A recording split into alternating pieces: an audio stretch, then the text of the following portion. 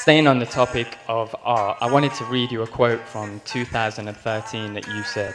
"I've lost my mind on this game, like Vincent van Gogh, dedicated his life to his art, and he lost his mind in the process. That's happened to me, but fuck it.